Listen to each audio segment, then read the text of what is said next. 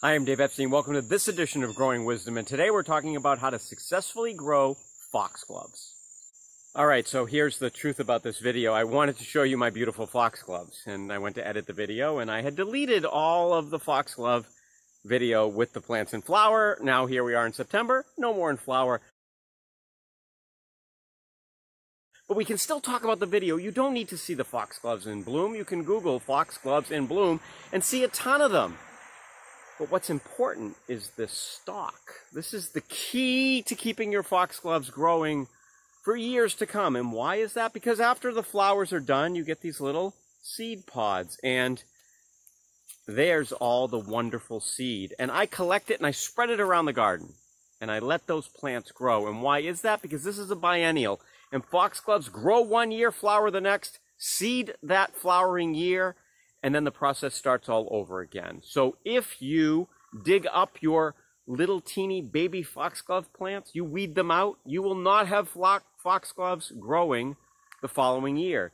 If you see your foxgloves not flowering in one year and you think, they're not going to flower, I'll rip them out, they still won't flower because those are probably the plants that want to flower the following year. So that's the key. They flower, they seed, they grow for a year, they flower, they seed, they grow for a year. Let's take a look.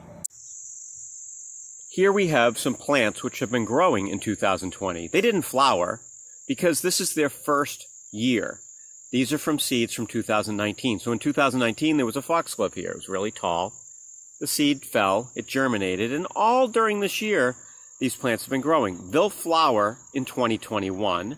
They'll drop their seeds. Those seeds will grow later in 2021 and actually into 2022 and finally flower in 2023.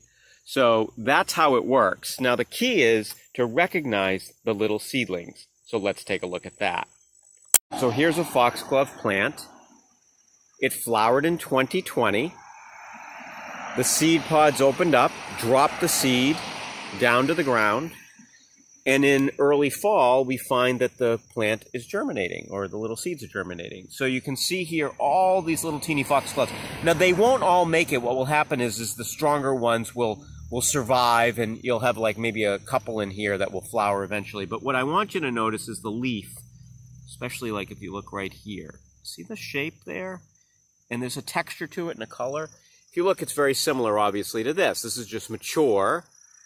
This is immature, but you need to recognize it because if you were to dig all this up, if you dug this up, if you weeded it out, or if you put down a weed barrier and this wasn't able to germinate, you'd eventually not have foxgloves anymore. So if you buy foxgloves and put them in and you want to keep having them, you need to let the seed germinate. So these are seeds which will grow in 2021, flower in 2022. They actually germinated in 2020, but their main growth will take place in 2021. They will not flower.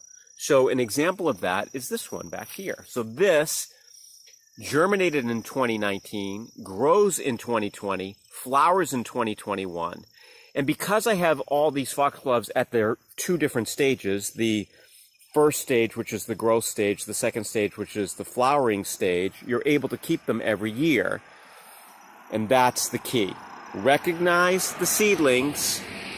Let them grow, even though they don't flower, and don't worry that it doesn't flower. It's just growing. Let it flower. Let it get its stalk. Let the seeds fall, and let the process continue. There you have it. This might seem a little bit confusing, but it's really not. You just want to remember that foxgloves are biennials. They grow for a year, then they flower. In that flowering year, they put out seed. That seed falls down. It often germinates that same year, but really grows for the next one and then flowers the following one. So as I said, 2020 flowers grow for 2021 after germinating. They'll probably germinate this fall, as we saw, or they'll germinate early in the spring. Grow for 2021, flower in 2022, and then the process starts all over again. I'm dating myself in this video, of course. If you're watching it 10 years from now, it doesn't matter. 2030, 2031, 2032. And I love to collect the seed and just throw it all around the garden. For Growing Wisdom, I'm Dave Epstein.